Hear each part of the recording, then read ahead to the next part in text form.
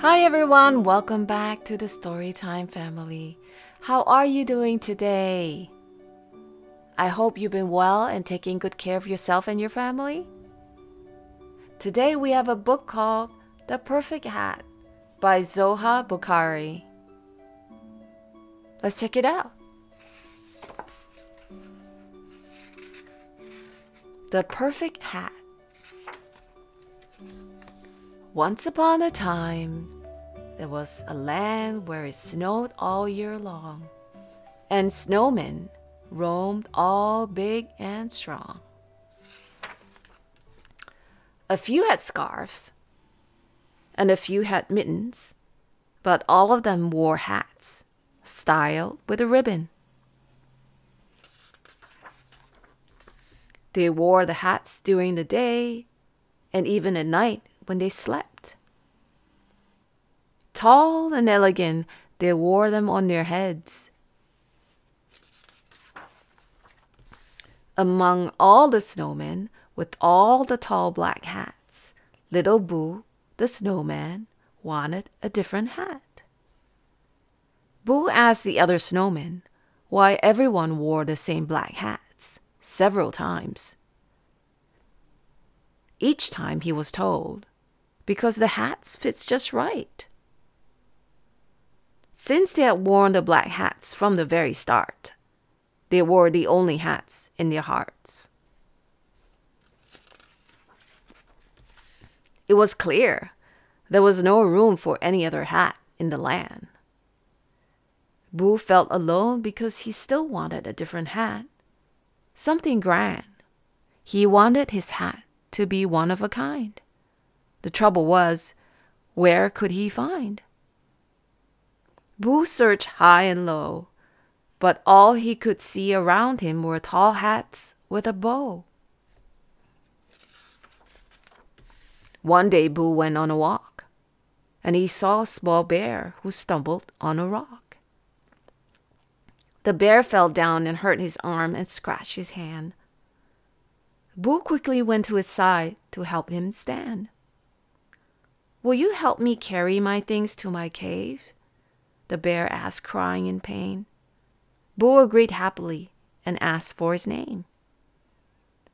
"My name is Teddy the bear, and my cave is not too far from that tree over there." Along the way, Boo told Teddy about his search for a new hat. Teddy excitedly announced, "I might be able to help with that." When they reached Teddy's cave and went inside, Boo was so surprised he could not believe his eyes. There were so many hats, they covered the entire wall. There were all kinds of different hats, large and small.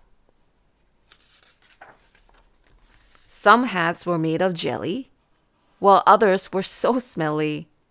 Some hats had colors so bold, while others had some funky-looking mold. There were hats made of gold, while some were filled with holes. Some hats had animal ears, while others seemed to just disappear. "Choose any hat you wish for helping me, Boo."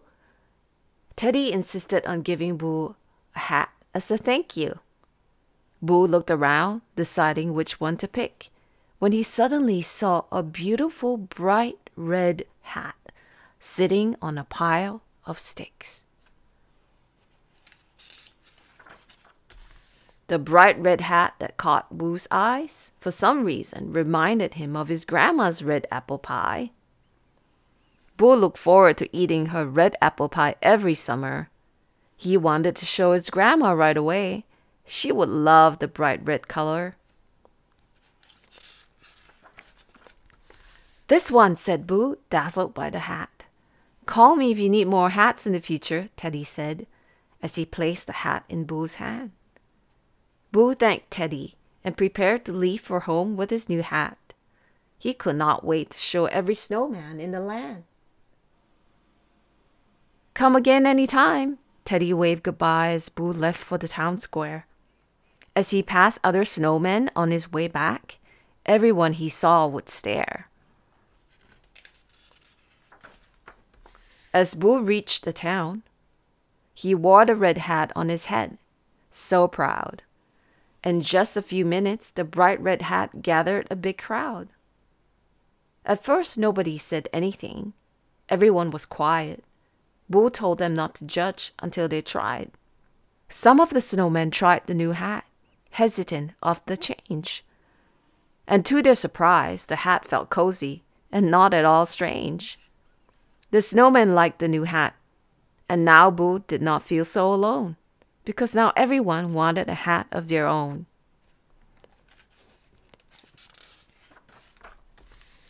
Everyone wanted colorful, funky, and different designs, both large and small.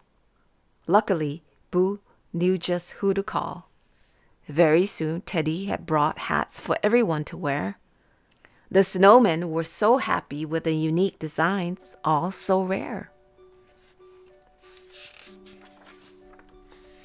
There was room for hats different than all the tall black hats at last.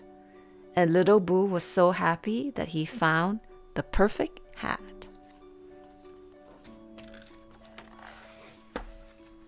And that was the perfect hat. How about you? Do you like hats? Do you have the perfect hat? If you enjoyed this book and would like to own a copy, the links to purchase it are in the description below. Do give us a like and subscribe if you haven't, and click on the bell for more stories like this. Thanks so much for reading with us today. We'll see you back here soon. Take care. Bye-bye.